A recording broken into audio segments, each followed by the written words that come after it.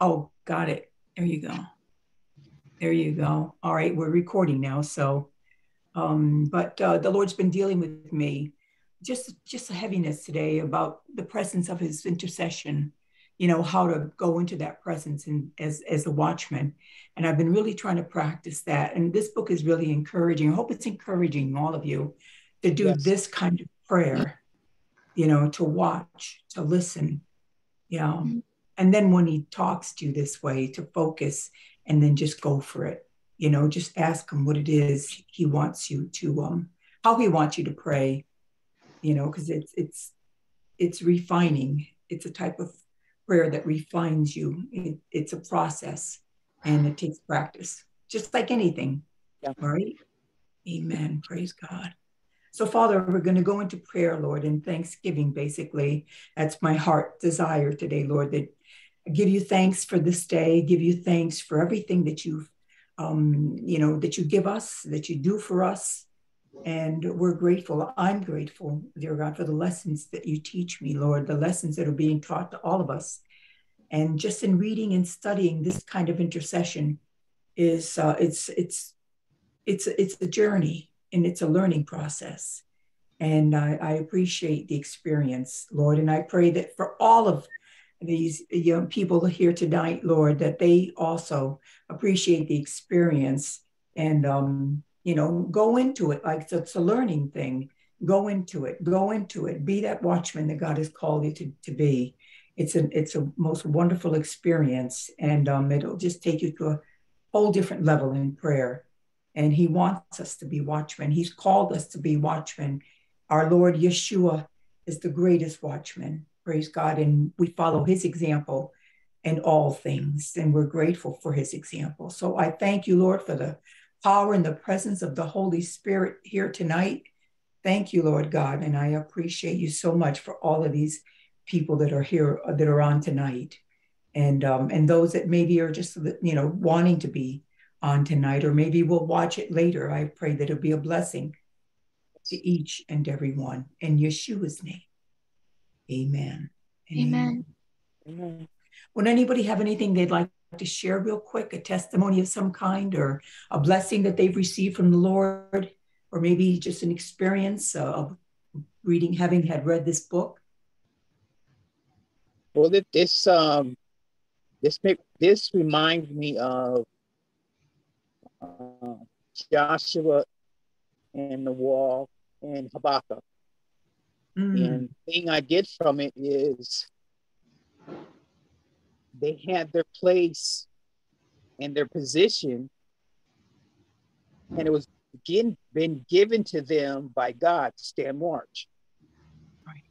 And to keep an eye out for incoming enemies. And I received that so much. Good. And the early testimony of the prayer this morning, that gave me further information. And like,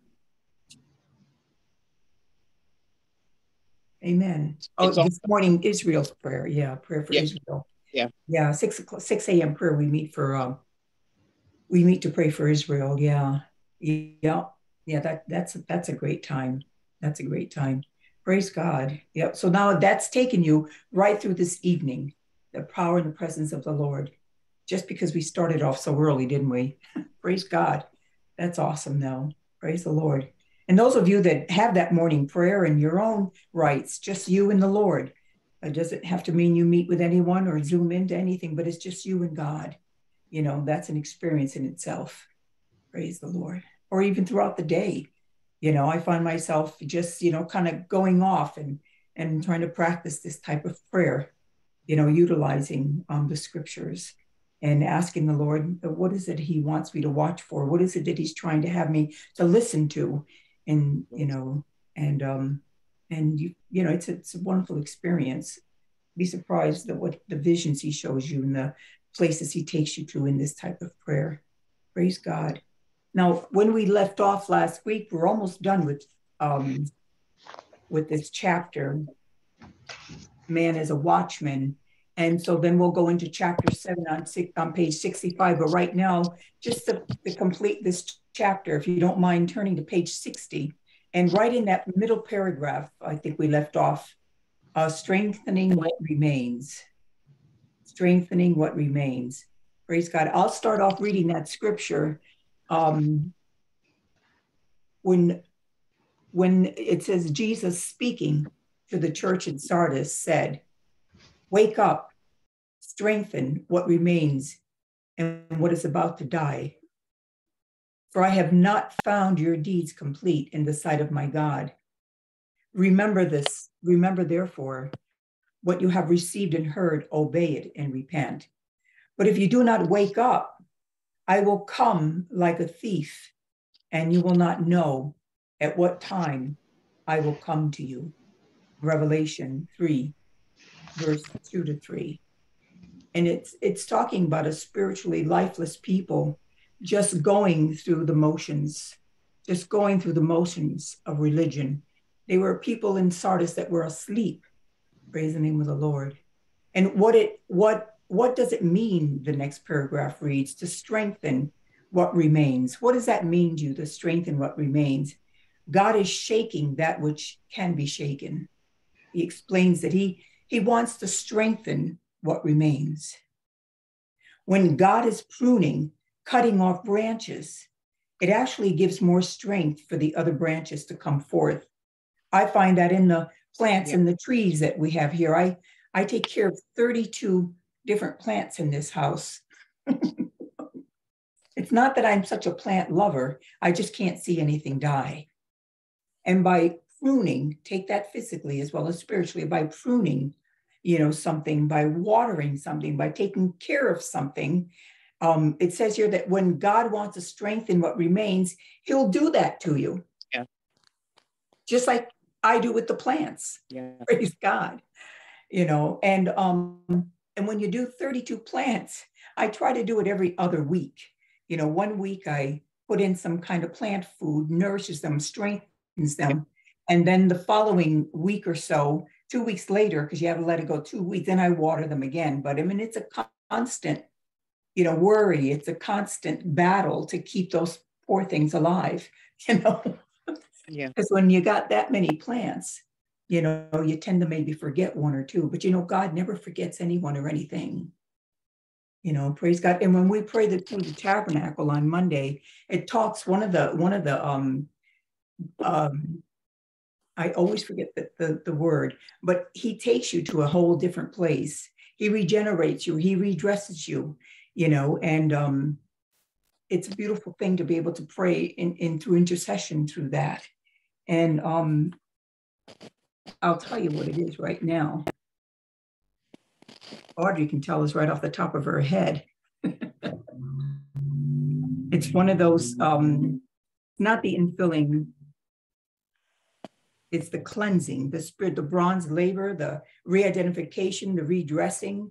He takes you through that in Psalms, and it's a beautiful place to be when he can do that, prune you, redress you, change you, bring you to a different place. And that's what intercession is all about. That's what being a watchman takes you a whole different level in that intercessory prayer. And he will do that for you. He will prune you. He will redress you. He will refine you. Praise God. If you just take that time to go a lot deeper. Don't be satisfied with just, regular prayer, or just go a lot. This is taking you deeper. It's going to take you deeper. So it says, what does it mean to strengthen and what remains, to strengthen what remains? God is shaking that which is shaken. He wants to strengthen what remains.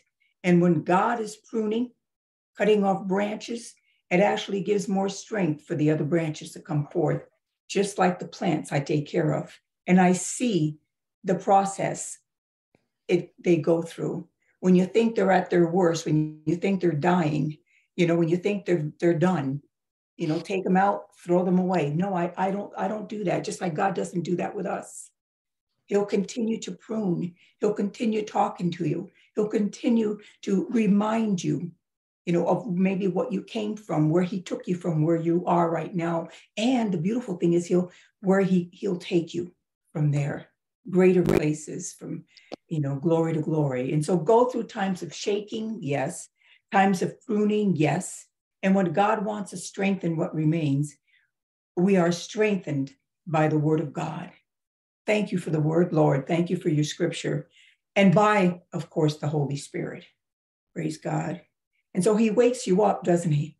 Yeah. Through the pruning. He strengthens you. He strengthens you through the pruning, right? Does anybody have anything they want to share about that? Maybe they've experienced some of this pruning. I'm sure you can tell us some great stories.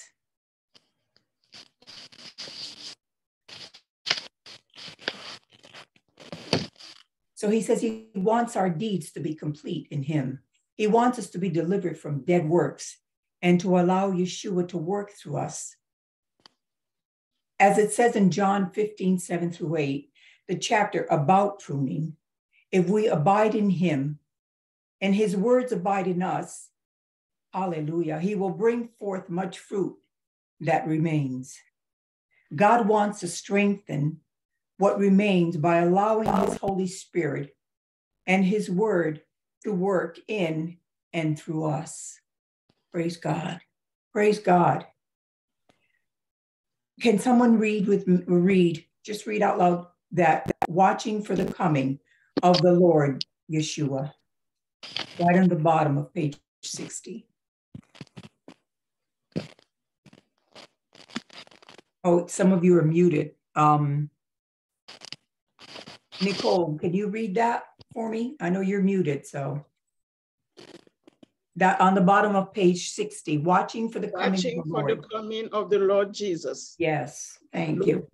Luke 12:20-40 shows us an interesting relationship between worrying and watching. In the first half of this section, Jesus instructs his disciples, do not worry. And in the second, he tells them to be watchful. There's a parallel between worrying and watching. If we are truly watching for the coming of the Lord, we are not worrying. And if we are worrying, we cannot be watching for the coming of the Lord. That's interesting, isn't it? I found that I had to read that a few times. That was great. Yeah. It makes sense. It does. When you worry, it's not that mean you're watching, because you're just anxious and don't know what to do. Right. And that's not watching. Right. Right. That's good. That's good, Nicole. You got it. If you're worrying, you're what? Do not worry, it says. It's not worry. It says if you're worrying and watching, if we are truly watching for the coming of the Lord, you have time to worry.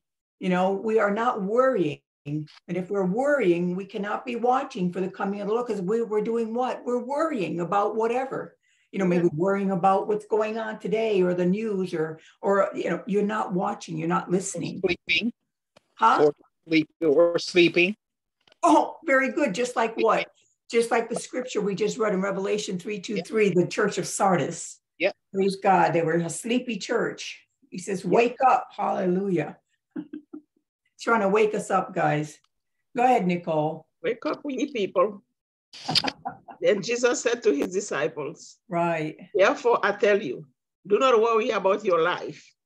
Wait, what you will eat, or about your body, what you will wear. Life is more than food, and the body more than clothes. Consider the ravens.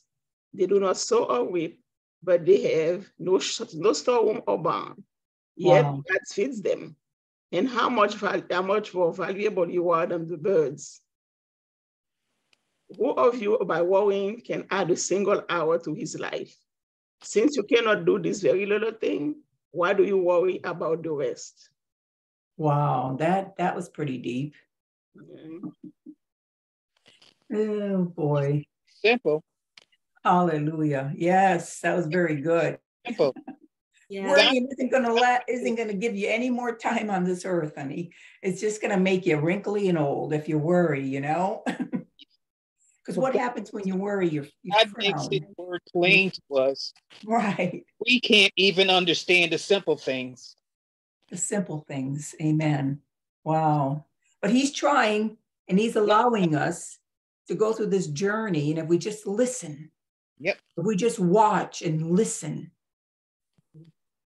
you know, we might just get it. What?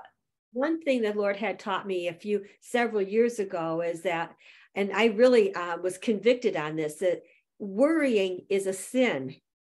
When you worry, you are sinning, and how you're sinning is because you don't trust in God. You don't trust that God is going to take care of you. Yeah. Yes, that's good. Yeah, it was really interesting. And I was reading at the time the Life Application Bible. I was studying that. Oh, and, yeah. Yeah, and so I was reading that scripture that Nicole just read, and then they had a whole teaching on that at the bottom. In fact, what I did is I had to photocopy it, and I took it to work with me because I was going through a really serious season of really serious worrying about some things that were going on in my life at the time. And so here I had to read it over and over again. But what convicted me the most is that when I worry, when I allow myself to worry, I am sinning against God because I'm not trusting him. That's good. That's very good. Thank you for sharing that, Audrey. I appreciate that. You know what? I really believe that we need to read this again. We need to read this one again. You mean the scriptures? Yeah, Nicole, go back up there where it says, then Yeshua said to his disciples. I always say Yeshua, Jesus said to his disciples. That I think we need to read that again. Then Yeshua really said to his disciples, therefore I tell you, do not worry about your life, what you will eat, or about your body, what you will wear. I need to take this into consideration, this little one right here, this part right here, because I do worry about these silly things, I'm the only one who gets all wound up in it, Go ahead, honey, I'm sorry. Which one? What you eat, your body, or what you wear? Which one? Yeah, what I eat and what I wear. It's constant, I'm constantly overthinking all that. And I need to just chill out, as my nephew would say, just chill out. All right, go ahead. Life is more. Don't worry, be happy. Yeah. Just wait on the Lord. Amen. Life is more than food, and the body more than clothes. You hear that? That's why I said read it again. I'm doing this for myself as much as you guys. So life is more than food, and the body more than clothes. Amen. Consider the ravens. They do not sow or reap. They have no storeroom or barn, yet God feeds them. And how much more valuable you are than the birds. Who are you by worrying can add a single hour to his life? Amen. Since you cannot do this very little thing, why do you worry about the rest? Praise God. And I love what you said, Audrey. You said worrying is a sin. Worrying is a sin. Worrying is saying that God is not big enough to fill your need. Right. Amen. Yeah. That's questioning God. That's questioning God. Very good. Amen. Amen. Praise God. Sometimes worry about the food. It's not like we don't have nothing to eat. It's just not what we want. Yeah. We still have food. Mm-hmm. We still have clothes. I know, we're so blessed, aren't we, Nicole? We're so blessed. Praise God. All he wants us to do, communicate with him, love him, believe in him, have hope and faith. It's all in him. There's a song, that old Pentecostal song, it's all in him. It's all in him. The fullness of the gospel, it's all in him. Praise God. All about him. All about him. Nicole, would you continue reading? You know that song. Would you continue reading, Nicole, all the way down to Luke 12, 22, 34? Consider how the lilies grow. Yes. They do not labor or spin. Yet I tell you, not even Solomon in all his splendor was dressed like one of these. If that is how God clothes the grass of the field, which is here today and tomorrow is thrown into the fire, how much more will he clothe you? O you of little faith? Here we go. And do not set your heart on what you will eat or drink. Right. Do not worry about it. For the pagan world wants after all such things. Yes. And your Father knows what you need them. Your fathers know that you need them. Yes. But seek his kingdom, and these things will be given to you as well. Amen. Praise God. Do not be afraid, little flock, for your Father has been pleased to give you the kingdom. Sell your possession and give to the poor. Provide purses for yourself that will not wear out, a treasure in heaven that will not be exhausted, where no thief comes near and no moth destroys. For where your treasure is, there your heart is also. I love that. 12:22-34. That's beautiful. Praise God.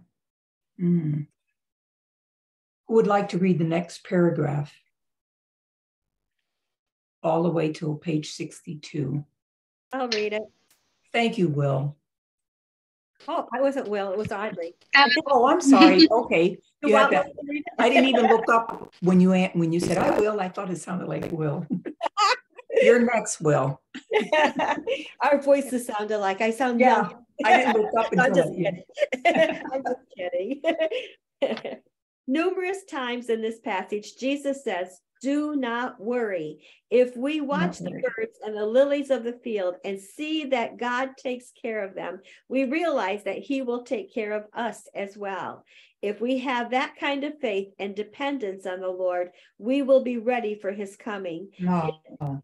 Yes, it is interesting that Jesus exhorts the disciples not to worry, then goes directly into the subject of watching for the coming of the Lord. We can learn from the birds, we can learn from the lilies of the field, not to worry, but to watch for the coming of the Lord. Yes. Amen. Praise God. Praise God. You can continue reading, Audrey. Be dressed, ready for service, and keep your lamps burning like men waiting for their master to return from a wedding banquet, so that when he comes and knocks, they can immediately open the door for him. It will be good for those servants whose master finds them watching when he comes. I tell you the truth, he will dress himself to serve and will have them recline at the table and will come and he will wait on them. It will be good for those servants whose master finds them ready, even if he comes in the second or the third watch of the night. Wow. Luke 12:35-38. Yes. Praise God. Praise God. It says, be dressed, ready for service. Amen.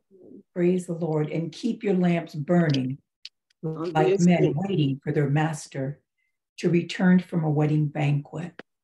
Glory to God.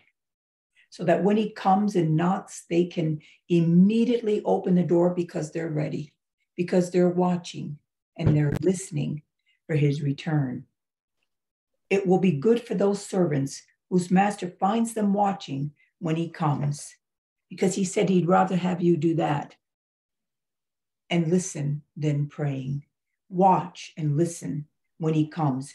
I tell you the truth, he will dress himself to serve. We'll have them recline at the table and we'll come and wait on them. Hallelujah. Praise God. Praise God. Wow. Luke 12:35-38.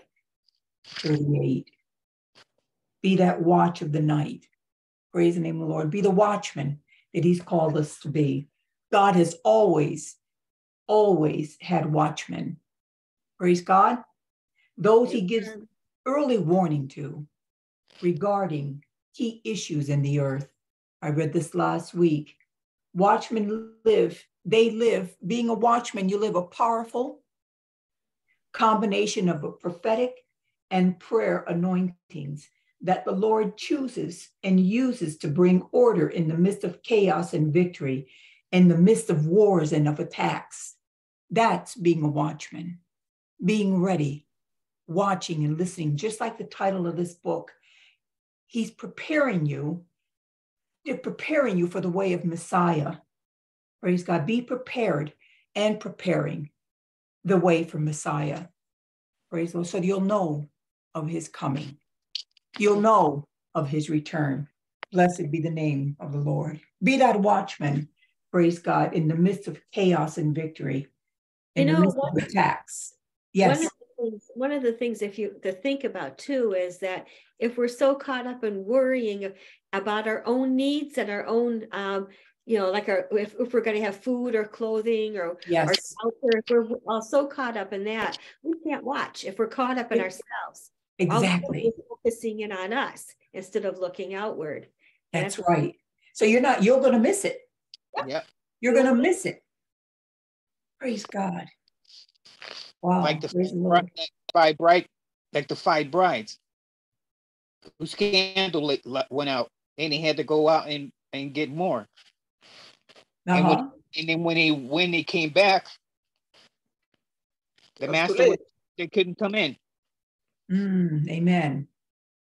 Hallelujah. So then it asks, after sharing all of this and reading all of these scriptures and wanting and having to wait upon him and not worry because it is a sin, are you a watchman?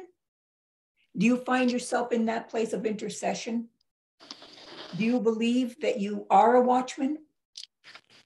Do you feel at this place in your life that God is calling you to that type of prayer, to listen and to watch for his coming? You can ask yourself that question. Does anybody think they have the answer? Nicole? I'm working on it. I know you are. I believe that those of you that are reading this book is because you feel that calling somewhat in your life. I mean, you're a prayer person, you're an intercessor. So I believe yes. Yeah, I've already confirmed that. The Lord's already confirmed that in my life. I've just never entitled it, Yep. Just a prayer person, an intercessor. But to be a watchman, to be that particular person, that watchman that watches, that listens, for the particular voice, for his return. I like Audrey was saying, you got to be at that place so that you can hear when he returns, so that you can be ready when he returns and be prepared. Praise God. Praise God. So every so often, as you're reading this book, ask yourself that question. Ask yourself that question. Is the Lord, are you preparing me, Father, for this type of prayer? Is that why I'm interested? Is that why I'm listening? Is that why I put the effort into being here every Wednesday night? Because I'm determined to learn and to be obedient to that calling. Praise God. Praise God. Praise the Lord. It's a beautiful place to be, and I want to go deeper. I don't, it'll go into explaining and expressing in as we read so much more about what it is. And then it asks, are you interested in growing in your ability to hear from God?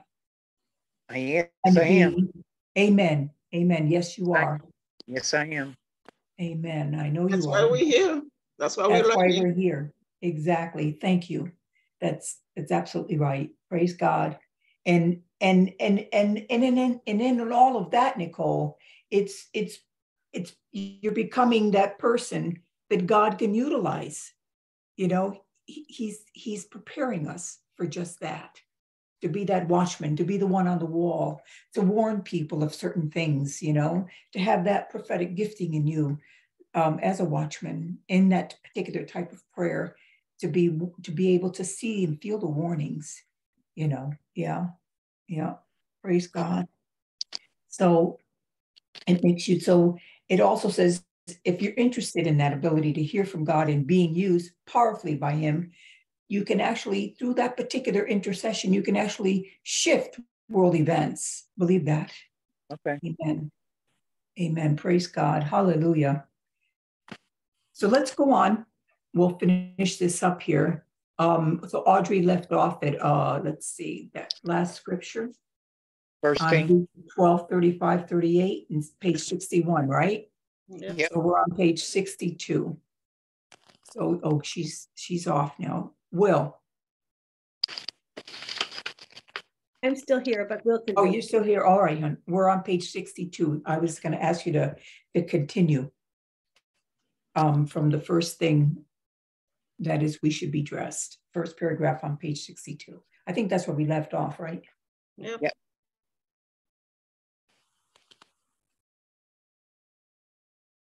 Are you going to continue, Audrey? I forgot I muted myself. Sorry about that. No, that's okay. I've done that all the time. I do that all the time. Yeah. The first thing is that we Okay. should be dressed, ready for service. We should put on the whole armor of God and put on the Lord Jesus Christ, so that we are ready for service at his coming. So next, we should be watching for the master, because he will return for the wedding banquet, and we must be ready when he comes. Then we should be ready so that the door may be immediately opened for him. Amen. Finally, it would be good for those it would be good for those servants whose master finds them watching when he comes. Amen. Do you want to be watching when the Lord Jesus comes? Yes. If you are worrying, you are not watching. Oh, you are preoccupied with the cares of this world. But if you are not worrying, you are like the birds and the lilies, just trusting in him. You are watching for the coming of the Lord, and it will be well for you. Of those whom the returning master finds watching, Yeshua says, I tell you the truth, he will dress himself to serve and have them recline at the table, and will come and he will wait on them. Yeshua, when he comes back, will be dressed to serve. As the bridegroom, he will be serving the bride. For those who are found ready, Yeshua says that even if he comes in the second or third watch of the night, they have made sure that they are ready. We should be ready, watching for his coming, ready for his coming, even if he comes at the second, the third watch of the night. Even if he comes at 9 in the evening or at midnight, we should be ready, prepared for his coming. This is one of the reasons he says that we should not go to sleep at night without settling things with our brothers and our sisters. If there is a problem between us, we should not allow the sun to go down before the problem is resolved, because if we have unresolved conflict with our brother or sister and the Lord comes back in the middle of the night, then we are not ready for his coming. The Lord wants us, when we go to bed at night, to leave nothing unresolved with him and with our brother and our sister, so that we are on the watch, prepared for his coming. Let us remember his warning. But understand this: if the owner of the house had known at what hour the thief was coming, he would not have let his house be broken into. You also must be ready, because the Son of Man will come at an hour when you do not expect him. Luke 12:39-40. Wow. It says clearly that the Lord is coming at an hour that we do not expect.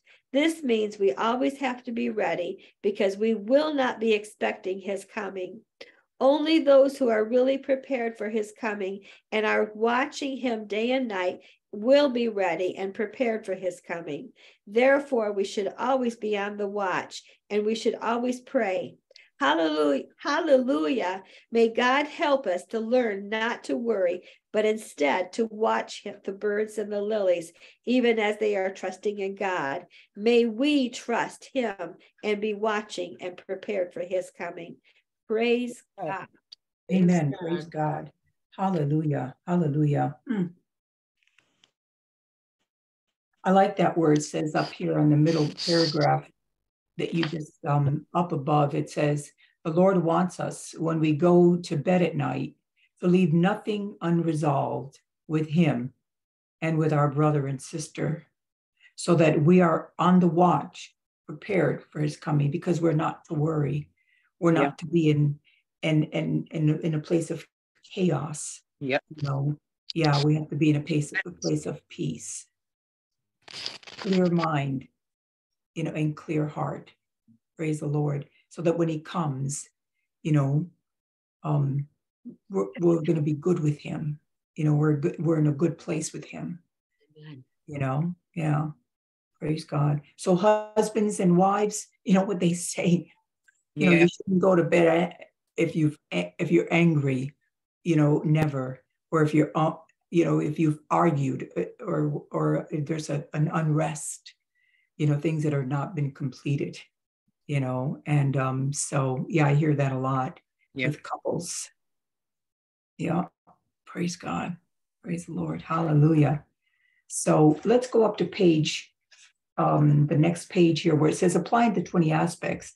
These are just suggestions on how you can incorporate this in prayer. 20 aspects of watching into your watch time daily, your prayer time daily. Consider dividing these particular,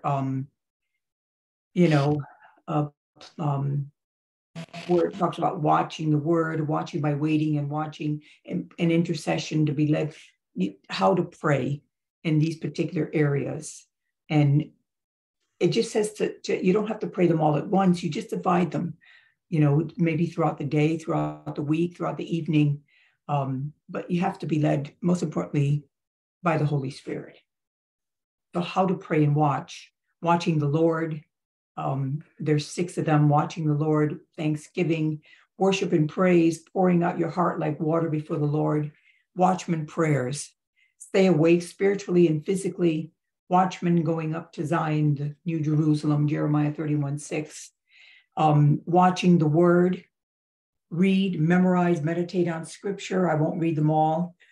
C, watching by waiting on God, inquiring of the Lord. These are particular areas that you can meditate on in scripture and pray. Divide them up as much as you possibly can, or you can go through all of them in one morning or in an hour and pray through these. Watching by waiting on the God, inquiring of the Lord, listening to the Lord, reporting what he sees in the right way and time. And then D, watching in intercession. Keep watch. Do not allow your house to be broken into. Standing as a watchman, entering victory, warfare, and worshiping him, shouting joyfully, proclaiming and sounding the alarm. Hallelujah. So watching the word, watching by waiting, and watching by intercession, but be always led by the Holy Spirit. So these are just some of the aspects of praying, applying these 20 aspects into your daily time of prayer, of watching, as they say. Praise the Lord. Praise God. I'm not going to read this prayer, this Watchman prayer. I think it's the same one that they end on every chapter. I want to go right into chapter 7, watching heaven. Why don't we do that on page 65? Okay. Will, would you start off reading page 65, the Lord's Prayer? Yeah. Thanks, Will. I appreciate it. Yeah, read right up to, if you can, right up to the next page, Ephesians. Okay? Okay. All right, awesome. Watching heaven. The Lord's Prayer prayed by Jesus on the Mount of Olives. Our Father in heaven, holy is your name. Your kingdom come, your will be done on earth as it is in heaven. That's Matthew 6, verse 9 through 10. Is beginning to be answered. We live in the days of restoration. God is moving in a powerful way in these days to restore the 24-hour watch of the Lord in Jerusalem and worldwide. This is the tabernacle of David spoken of in Amos 9 and Acts 15, verse 16. Are we watching the chief watchman, the Lord God Almighty? Are we lifting up our eyes towards the hills from where our help comes, watching for his soon coming? Are we lifting up our eyes, watching to the Lord, the maker of the heavens and the earth? Psalm 121. What are we saying on earth with our lives and words? What we are saying on earth with our lives and words should reflect what is happening in heaven. God is leading his people on earth to continually be partakers of what is happening in heaven. The more heavenly hearted and minded we are, the more earthly good we will be. Amen. Colossians 3, verse 1 through 3 says, since then you have been raised with Christ. Set your hearts on things above, where Christ is seated at the right hand of God. Set your minds on things above, not on earthly things, for you died and your life is now hidden with Christ in God. Put to death anything of old nature. Colossians 3:12 is an exhortation to clothe yourselves with compassion, kindness, humility, gentleness, and patience that comes from the Lord God in heaven. Did you want me to stop there at Ephesians? Oh, no, go right ahead, right up to the next page, last scripture. Mm-hmm. Okay. Ephesians 2:6 says, we are seated in heavenly realms in Christ Jesus. Our citizenship is in heaven. We need to know positionally where we are seated and act and live like a heavenly people. According to Hebrews 8:1, 2, and 5, we do have such a high priest who sat down at right hand of the throne of the majesty in heaven and who serves in the sanctuary, the true tabernacle set up by the Lord. Priests serve in a sanctuary that is a copy and shadow of what is happening in heaven. See to it that you make everything according to the pattern shown you on the mountain, to be put into effect when the times have reached their fulfillment, to bring all things in heaven and on earth together under one head, even Christ. Ephesians 1. May the earth join with what is happening in heaven day and night. Day and night. Praise God. Praise the Lord. Hallelujah. See who else is out there. Denise. Oh, I think she's gone. Minister Denise. I'm here. There you go, dear. Can you read Holiness is Happening in Heaven? Yep. Page 66. Yep. All the way down, if you don't mind, or actually up to page 67, Be There Forever. Okay. Mm-hmm. Thank you. You're welcome.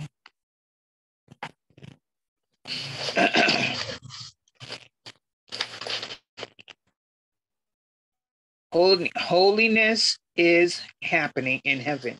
Yes. In heaven, they never stop saying, holy, holy is the Lord, God Almighty, who was and is to come.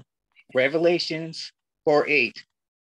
We are to be partakers of his holiness on earth as in heaven. Therefore, as God's chosen people, holy and dearly loved, Colossians 3:12, we are to reflect the nature and the character of God in heaven. Holy is his name. Matthew 7:2. Love is happening in heaven. Colossians 3:12 says we are dearly loved. Yes. We are so dearly loved by our Father in heaven that he sent his son, only son, from heaven to earth and gave him to die for our sins. Yes. That whosoever of us believes and trusts in him will not perish, but have eternal life. We are to love one another on earth, even as he has loved us. Compassion is in heaven, is happening in heaven. God is full of compassion. Exodus 34:6. And he passed in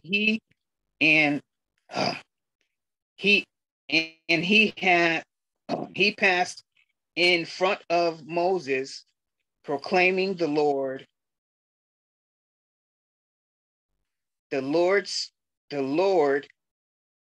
compassionate and gracious God, slow to anger, abundant in love and faithfulness.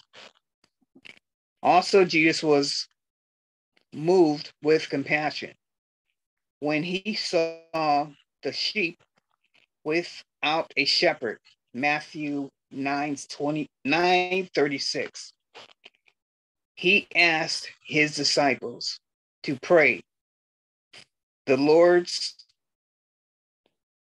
for the Lord of the harvest, right, to send labor into the harvest. yes, If we are partakers of what is happening in heaven, we will be also full of compassion as God the Father and the Son, for our souls to come to know God, even as Jesus wept over Jerusalem in his intercession. mm-hmm. He is still weeping for Jerusalem and the nations. For kindness is happening in heaven. God's loving kindness is better than life because God is love. Yes, 1 Corinthians 13 says, love is kind. Be kind and compassionate to one another.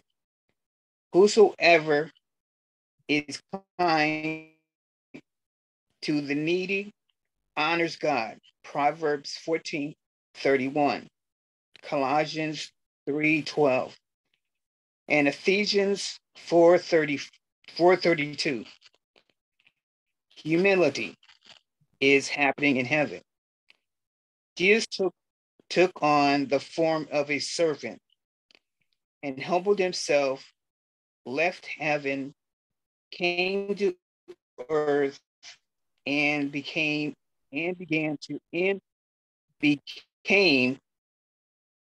of no reputation, yes, reputation, yes, suffered greatly and died the death of a criminal.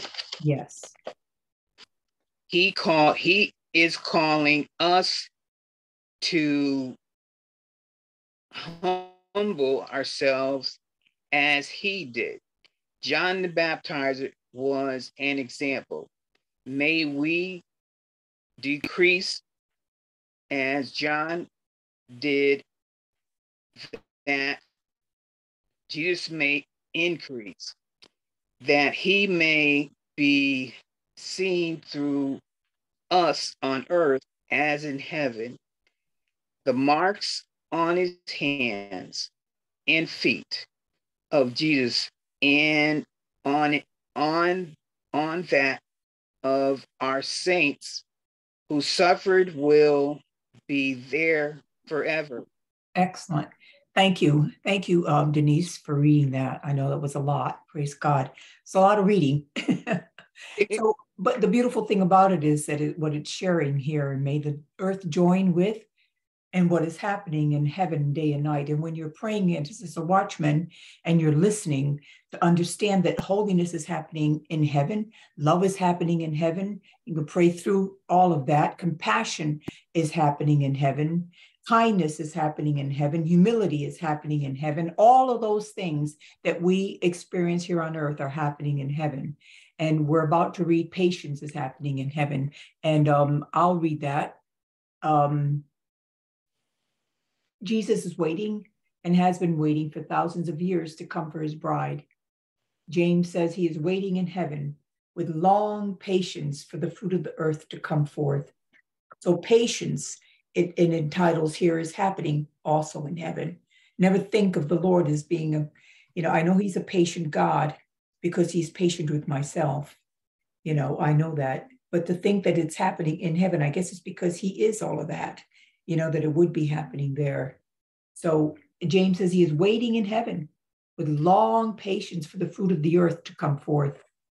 On earth, there is very little patience in our fast-paced life, even as believers. We live in the days of instant coffee, instant mashed potatoes, instant weddings. Yeah, instant weddings.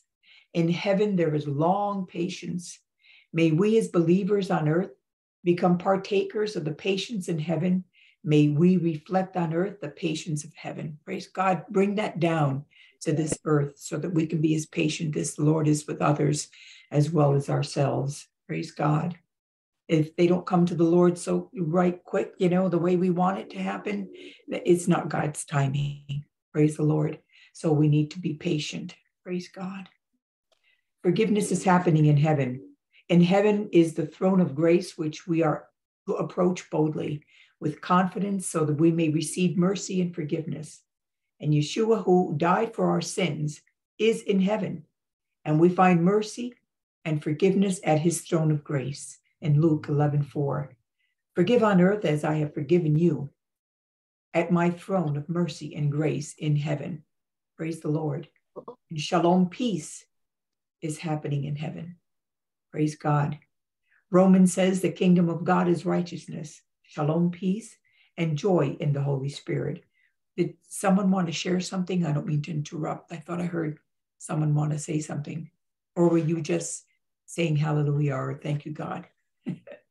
What happened? I lost you. Oh, we're right here on page 67. No, I can hear you, but I can see nothing. You can't see anything? No. Your book? No, down at the bottom of your screen, do you see the Zoom? Do you see the camera? Click on that and this picture will come back up again. Oh, I see what you, I didn't know what you were saying. I thought you had the book on screen. No, she didn't. No. So you lost us. Okay. Yeah, she clicked out of our picture. Mm-hmm. So I saw Biden. Yeah, do you see Biden? Oh, cancel Biden. Yeah. Yeah. For now, anyway. But, what verse Romans? What verse in Romans? Oh, let's see. We're on forgiveness is happening in heaven. It's Luke 11:4. Forgiveness is, see, because you don't have the book, right, Ramon? Yeah, I ordered it. Oh, all right, then that's good. No, because we were when you get the book, we're on page 67, and it's talking about forgiveness is happening in heaven. We were trying to get Nicole back. She lost us all on the screen. Oh, here we are. See, there you go. I think you did that last week once or two. I don't know what you did, but okay. You're all set then. We're back. Hello. So Ramon, I'll read that again because it was out of Luke 11:4. I don't know where you got, let's see. And then the other ones were Matthew and Proverbs. So didn't read out of Romans yet, but maybe that one will come up in the next ones. You did. You mentioned Romans says the kingdom of God is righteousness, shalom, peace. That might be what he's talking about. Okay. That was before. Yeah. Yeah, I was just wanted to get the verse. Oh, I don't. Okay, see, I said Romans, but I didn't hear the verse in the chapter. Yeah.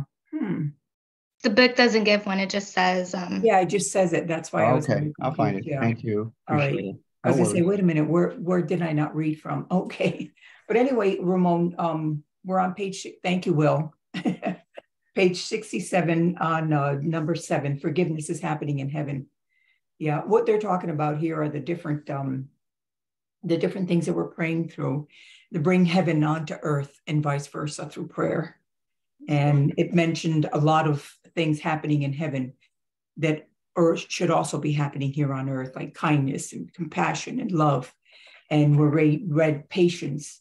Forgiveness is happening in heaven, praise God. And that's where I was leaving off. So I'll read it again for you, Ramon. In heaven is the throne of grace, which we are to approach boldly with confidence, so we may receive mercy and forgiveness.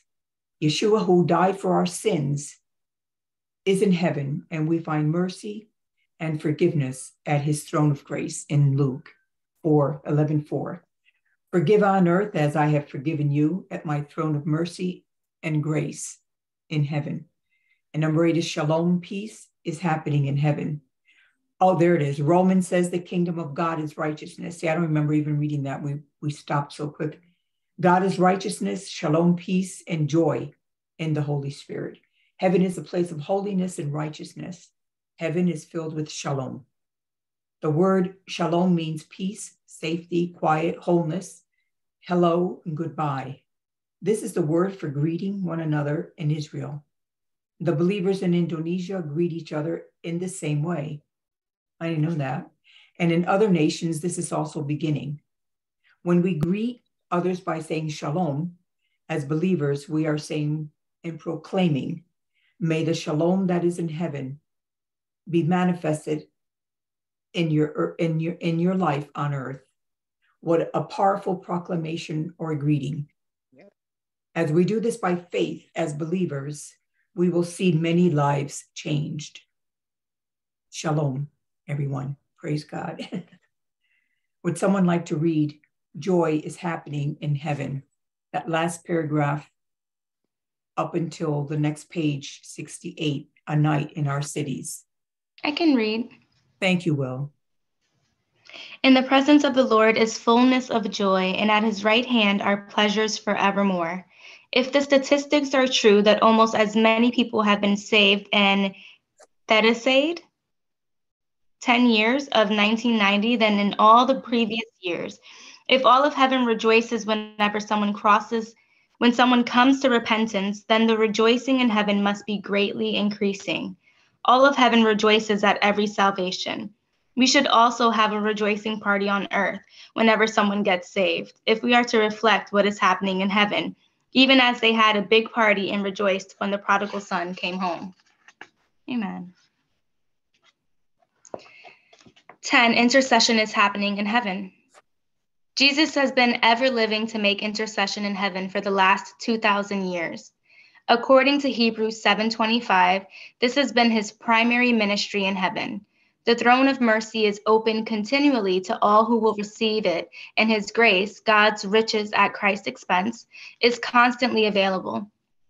He is standing in intercession for all to come to him for salvation. He is calling us to be intercessors on earth, standing in the gap with him in heaven, to agree that those on earth will be born from above, from heaven.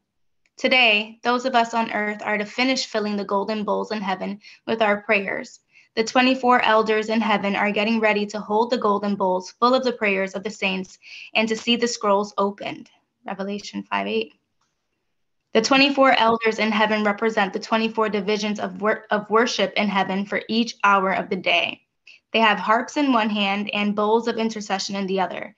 If the elders in the cities of the earth led the 24-hour watch as they sit on the gates of their cities, joining with the 24 elders in heaven, multitudes will follow their lead, and we will see thousands on the watch, continuing day and night in our cities. Amen. Praise God. Praise the Lord.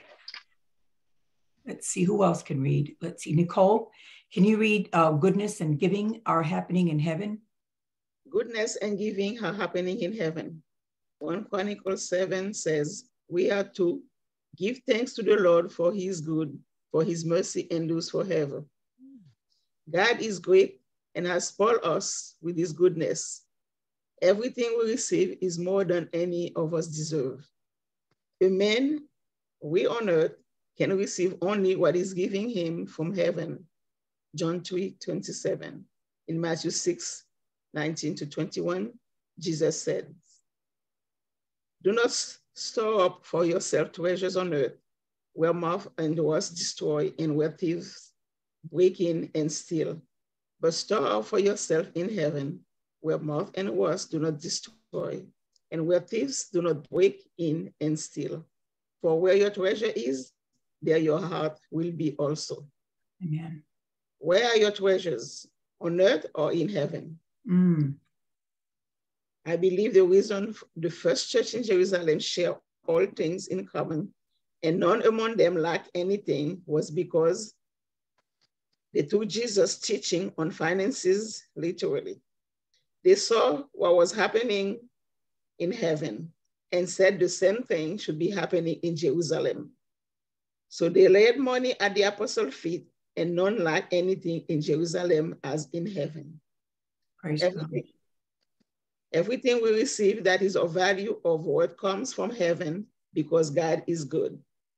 This includes salvation, grace, food, glory, Christ being formed in us, the Holy Spirit and fire.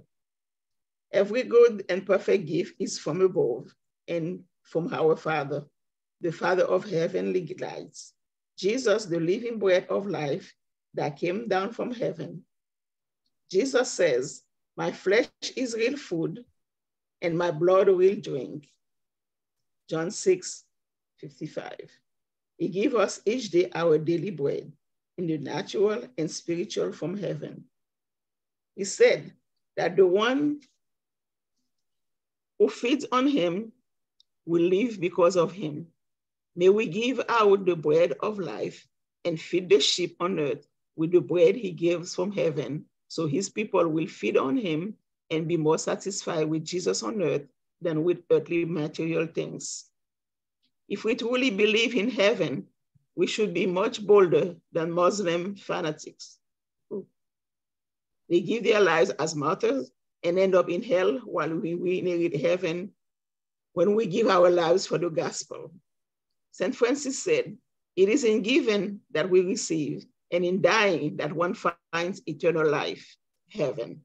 St. Paul said, "For me to live is Christ, and to die is to gain heaven." Philippians 1:21. Hallelujah.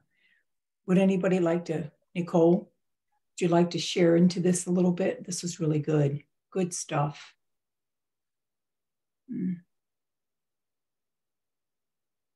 I like where it says, if we truly believe in heaven, we should be much bolder than Muslim fanatics. I know. Yeah. Yeah. And he gives us each day our daily bread, natural and spiritual food. Yes. When I pray, I always say, thank you for natural and spiritual food. Amen. You know, the daily bread, that's part of my prayer every day. Every day. Yeah. You know what I have to admit, I've gotten away from when you mentioned that. I say it to myself because I live with so many unsaved people, you know. I say it to myself under my own breath, like when we're at a meal or even when we go out. And it was always a habit of mine just to be bolder in that respect, you know, even if they were mixed, you know, all over people there for a meal or whatever. I would always, no matter what, say grace. But I would look at their faces and they weren't always so happy because a lot of them were not believers at all, you know, and so I would always, I stopped it because I felt like I was in, you know, I was being bold, yeah, but I just felt like I was kind of, it was almost a bother too, you know, to do that when others could care less. But so I would just say, now I just say it to myself, you know, yeah. And I'm praying about maybe being bold again, because you do have to be a witness. You know, does anyone agree with that? Yes, I agree. Because it would be good to keep it short, but I've always made it a practice to, especially with my family, you know, to say. Yeah. Now it's kind of cool is that they wait. You know, we sit down and Carrie looks at me, or Eric looks at me, my son-in-law, and wait for me to pray. They leave it to you, yeah. And they wait for me to pray because they want me to. And then also, it's kind of funny because, you know, I have a good relationship with my ex-husband. Whenever he has any kind of a get-together, Audrey's going to pray because she's Pastor Audrey's going to pray. Pastor Audrey's going to pray. Yeah. So not that I want to pray. I never asked to pray, but Pastor Audrey's going to say grace now. So everybody be quiet. We got to pray so she can pray. Yeah. He's so funny. You know, you get into these bad habits, you know, for myself anyway, and you just tend to get a little lazy about it because you figure, I don't want to be in people's faces. You know what I mean? And there's so many different people believe in so many different religions in my family. And I call it a religion because it's not a walk of faith or a love for the Lord, whoever God they believe. And so I don't want to be an intrusion, you know, in a way I used to feel like I was intruding in a way in their own moment, you know, why should I? And so, but I always did, you know, as a new Christian and for years, I always, you know, would say grace, you know, or I would kind of see, they expect it from you. But when you have someone who's a Wiccan, or you have someone who is Muslim or think they're Hindu, or I don't know, whatever they believe, I just feel like I was intruding in their moment or their time in their meal.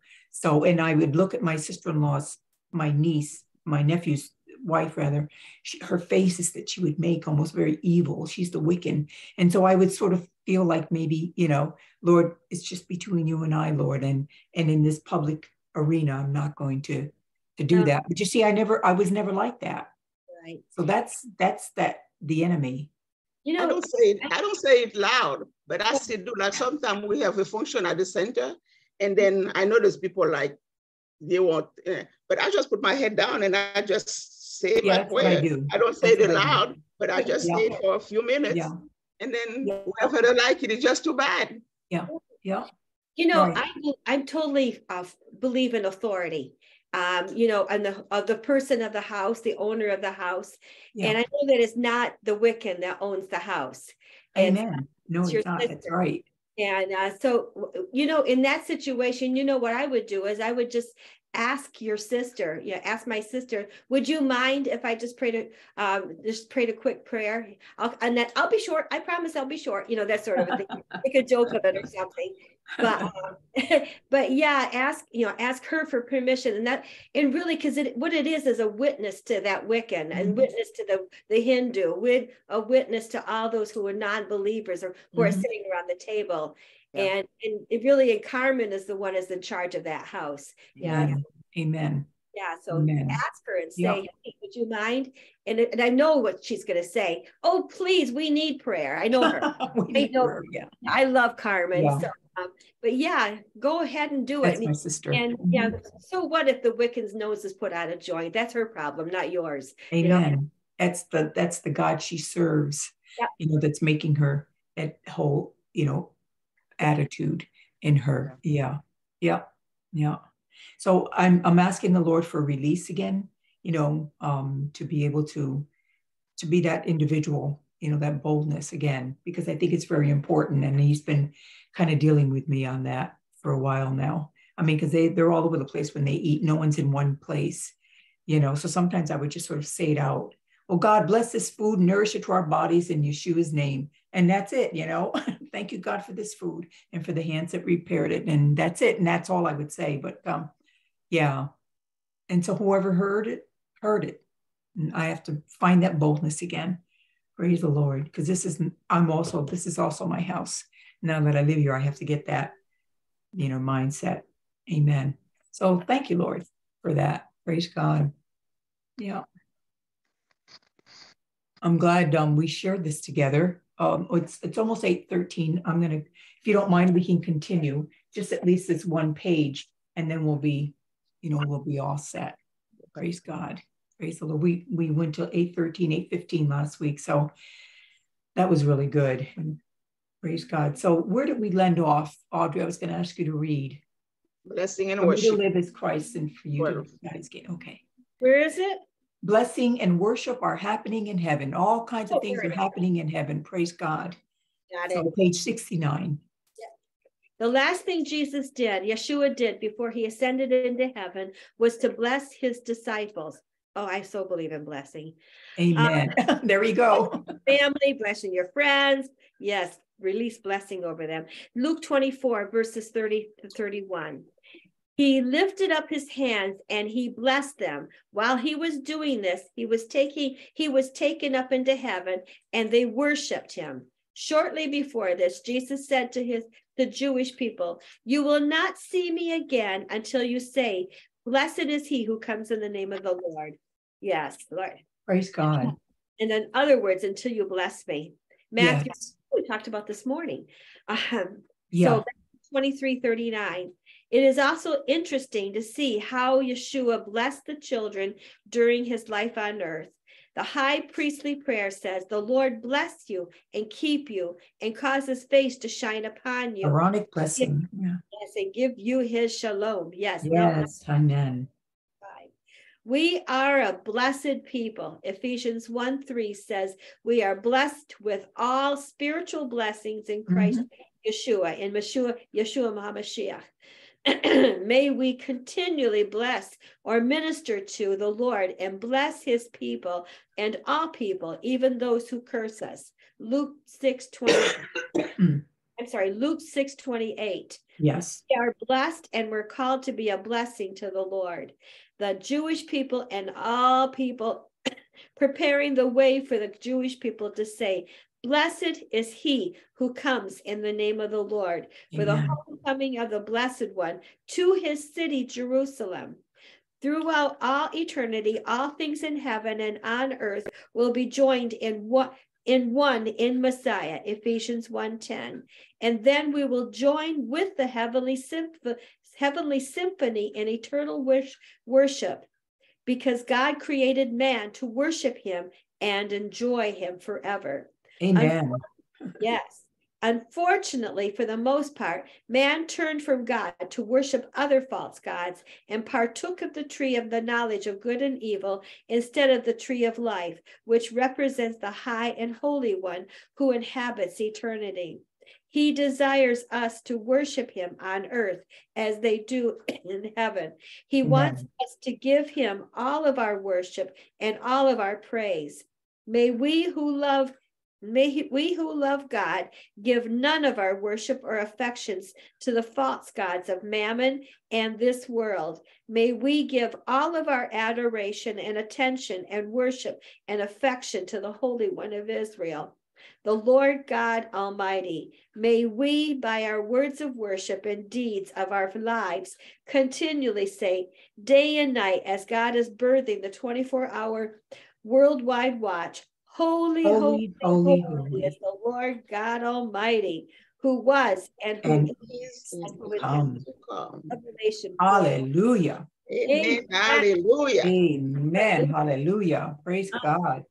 Praise the Lord. And so all what they were, those in titles were 24 hours a day, God's kingdom is coming to earth as it is in heaven. Praise God. And that's out of Matthew 6:9. And so we were declaring that in reading this. And what you should do, what I'm planning on doing is to go through these throughout the prayer, along with that other page where it talked about the 24 notices, or on the, let's see, I'll find that for you. The last page we just read on chapter 6, I think it was, you can either, the different aspects, applying the 20 aspects of prayer, watching the Lord, watching the work, the watching by waiting and so on and so forth. And they gave you many examples. You can turn that into a Watchman prayer and prayer of intercession. And also, I believe that what we should do, not that we're going to be a 24-hour house of prayer, but take all of these 24 hours a day, God's kingdom, bringing that down to earth in prayer, love, holiness, compassion that we just read out of page 66, patience in 67, and so on, and the shalom peace in the book of Romans it talks about. And to take those and pray them each as you have time, as you just put that into your daily prayer if you can, and I know the Lord will truly bless you. Praise God. Humility, joy, all of this is happening in heaven, and through your intercession, you bringing it down to earth. Praise the Lord. And into your heart, into your lives, into those of your family, and in your home. So praise God. Thank you for reading that. That was awesome. Praise the Lord. And does anybody want to share anything before we close? Please, let's pray now. I think it'd be a good time to before we close, to end in some prayer. Does anyone need a prayer or sharing of something? Yes, Audrey. No, I was just agreeing with you. Oh, yes, absolutely. Yes. Yeah. Denise, Minister Denise, Nicole, Will, Ramon.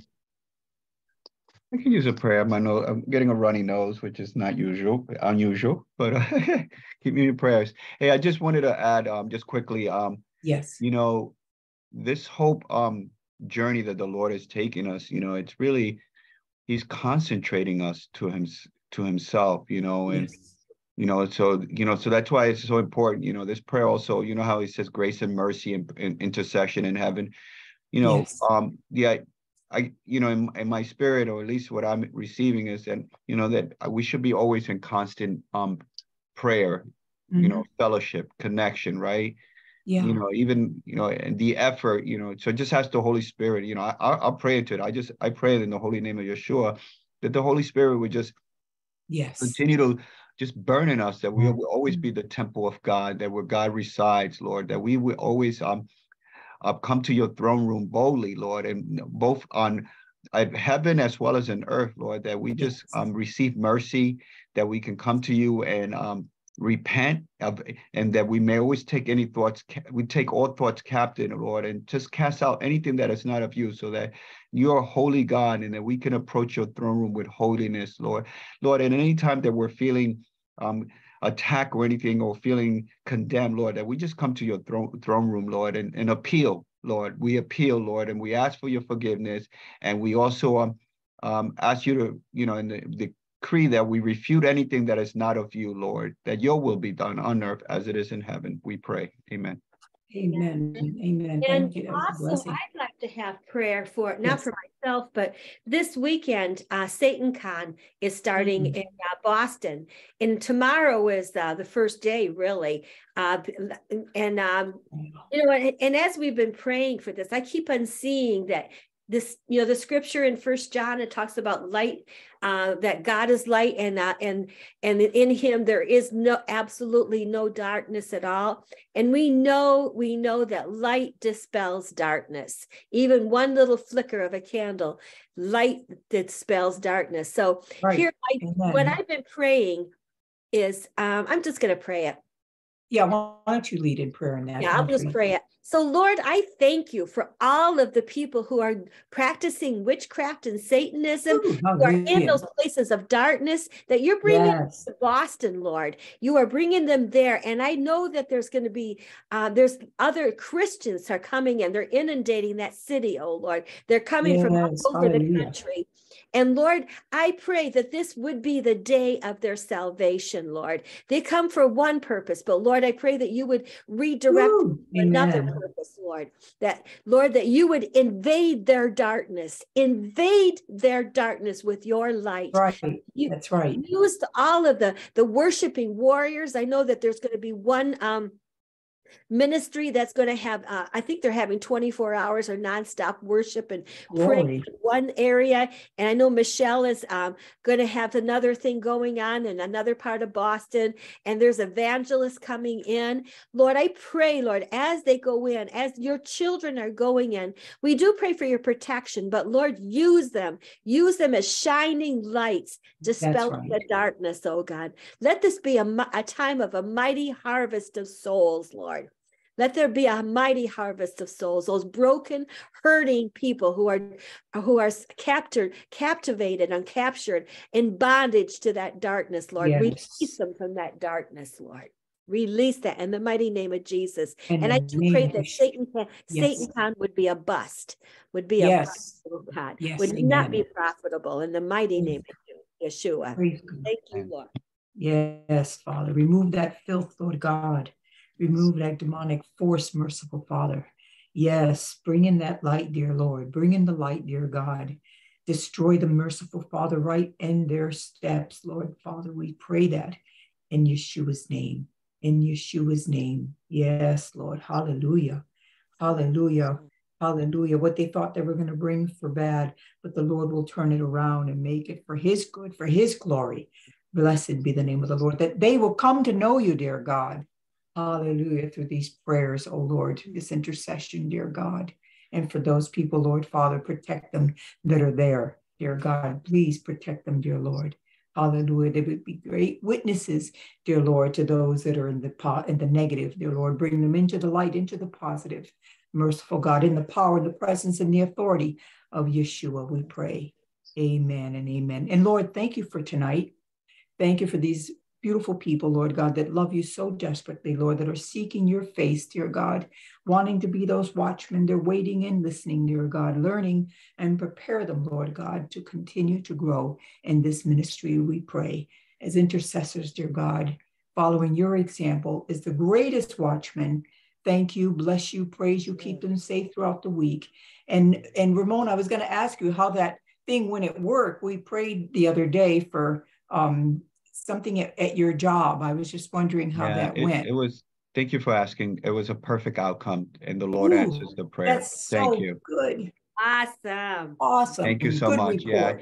Yeah. It's the unity of the saints. When we come together, I of course I could, go by, typically I would have probably gone by myself, but it also takes a humbling to bring it out and just be in union. And that's how we do, the one body of Christ defeating the enemy. Yes, hallelujah. Power in numbers or strength in numbers. So anything like that, you know, anything that it's a season that I'm feeling a little bit more, you know, in the last 3 weeks, really things have been very kind of oppressive, but I know that we can go to the throne room and walk in the victory that Yeshua has given us. Yes. Thank you. Yes. And we won't forget to pray for your runny nose. We don't want that to be anything, you know, that's going to deter you and even if it's just allergies, praise God. So if anybody would like to lead out and pray for Ramon, that the Lord will continuously heal him and that nothing is going to, you know, become of this. Praise God. Nicole, would you like to lead on in that healing prayer, or anyone can lead out, really? Praise God. I plead the blood of Jesus over you right now, women, in Yeshua's name, because the blood of Jesus heals, the blood of Jesus protects, because allergies, whatever they are, whatever they call themselves, epidemic, and they're not from the Lord. So that's just to distract us from what we need to do, so what we have to do for the Lord. So I cancel them and I bind them and I say they're not from you, Lord. And the blood of Jesus is over you, everyone, from the crown of your head to the sole of your feet. And you are yourself healed in Jesus' name. And I plead the blood of Jesus over all of us, for protection over us, because we won't faint, we won't get sick, because the Lord Jesus helped us. That's why He shed His blood on the cross for us. So we be healed, so we can be perfect, just like He called us to be perfect. Because Father God created us at His image. So His image, there's no sickness. In His image, there's no sickness. There's no ugliness. So we are like Him, and we will be like Him, and we will be perfect, in perfect harmony, with patience, love, we will nurture each other, joy, peace, forgiveness, in Yeshua's name, amen. Amen, and God bless each and every one of you. Be blessed the rest of, you're welcome. Bye. Thank you, good night, have a blessed week.